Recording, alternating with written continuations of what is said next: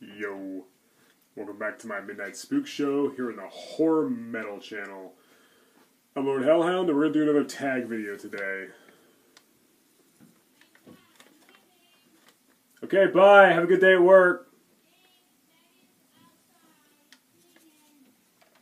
Okay. Anyway, okay, so this is the Three from the Grave tag. Three from the Grave, of course, is a collaboration between Lisa Love's movie Massacre and Strange Monkey. It's kind of like the blood spattered trio that I used to do with my buddies Sean Erschen and Bronco Juggalo, although Three from the Grave came first, and they probably did it better, so, you know, whatever. But anyway, they created a new channel called Three from the Grave, and their first video was this tag video. So anyway, there's 3 questions. I was tagged by Sean Erschen. Let's go and get started. Question number 1 was, what horror character are you most like or admire? Well, I suppose this is probably really cliche to say Ash Williams from the Evil Dead trilogy, played by Bruce Campbell. Maybe that's the one I wish I was most like. You know, I greatly admire him. He's my favorite horror protagonist, but of course I'm not nearly as badass or as cool or anything as the chainsaw arm, shotgun-toting slayer of deadites who spits wisecracks and is just too damn cool for his own good. Yeah, I'm not as cool as him. But then again, who is? But realistically, I'd probably be more like Randy Meeks, the horror-obsessed movie buff from the Scream movies, Scream 1 and 2, played by Jamie Kennedy. Yeah, Randy, he even worked at a video store. His extensive knowledge of horror is just unparalleled. All he does is watch movies. Movies are his life, much like me. I'm very much like him. I'm definitely a big-time geek, and my head is filled with extensive, vast, endless, useless information. You know, I'm just full of facts that, you know, aren't going to get me anywhere in life. Unless it became like a movie director or a writer or actor or something, would be really cool. But yeah, I'm probably most like Randy, realistically, even though I'd rather be like somebody like Ash. But, oh well. I like being a geek. I like being into movies. So, you know, and that was Lisa Love's question, by the way. Each of these 3 questions was done by a different member of the Three from the Grave. So the second question, which was asked by movie Massacre, is, if you were a slasher icon, what would your look be, and what would your weapon of choice be? Well, I've given this a lot of thought, and I've written a lot of stories about making my own slasher villains. So many of them. They usually start with a scrawny weakling nerd who's picked on in school. He's got like the big, huge glasses and orange hair and freckles, and he's just a total weakling, and you know, he's scrawny and wears geeky clothes, and he's picked on, and then something happens, whether he's killed or gets possessed or something, and he becomes an awesome muscle-bound badass, and he gets revenge on his tormentors and starts killing people in various gruesome ways. He butchers all of his former bullies and just massacres everybody who deserves to meet their fate. So that's so I've written a lot of characters like that. So I think that's who I'd want to be.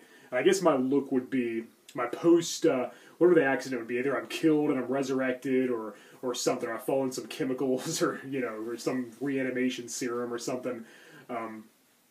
Or some kind of demonic black magic spell has been cast on me. I think I would transform. I'd be really muscle-bound and tall and hulking, and I'd wear a black sleeveless tank top, army pants, camo army pants, black combat boots, and I would wield 2 huge double meat cleavers. I would have double the weapons. I would keep them in a holster on my back. I'd pull them out, you know, and kill people in dark alleyways. And I'd wear like a ski mask, kind of similar to Jason, but I wouldn't really look anything like Jason other than the mask, like a white ski mask, kind of like the one Casey Jones wears from Ninja Turtles. You know, I had my hair down, you know, that's the mask. So it's kind of look like Casey Jones, but I think my skin would be like gray and rotting, even though I'd still be really buff. And I'd just go around punishing people. I'd be more of a vigilante. I'd kind of punish people who deserve it. I'd go around and slaughter rapists and pedophiles and murderers and even thieves and just, you know, bullies, you know, people who deserve it, scumbags, lowlives. I'd go around, you know, being kind of an undead avenger, a killer of killers. But yeah, that's what I'd be. I'd be covered in blood all the time. It'd be awesome. right, so question number 4. What movie monster, this one was asked by Strange Monkey, what movie monster would be most difficult to get away from? Well, I agree with Sean Ershen's answer, a werewolf. You know, I mean, if you're in the woods and there's a werewolf around and you hear it howling and coming towards you, you're pretty much screwed unless you have a silver bullet. So yeah, don't walk in the woods during a full moon, and steer clear of the moors. But, you know, just to not copy him, you know, there's others like, you know, maybe Pumpkinhead or, you know, The Thing or The Predator. But I think I'm going to go the Xenomorph. I think that's difficult because what the hell can you do against a Xenomorph? I mean, I know humans have obviously beaten them before, like Ripley, you know, but Sigourney Weaver. She's beaten countless Xenomorphs, which makes her so much more badass. But I mean, if you stab it, it bleeds acid blood. So it's like, damn, you're pretty much doomed no matter what you do. So if you're in a space station or even on Earth or wherever, there's a Xenomorph around and you're not armed to the teeth, even if you are, you're pretty much doomed, you know.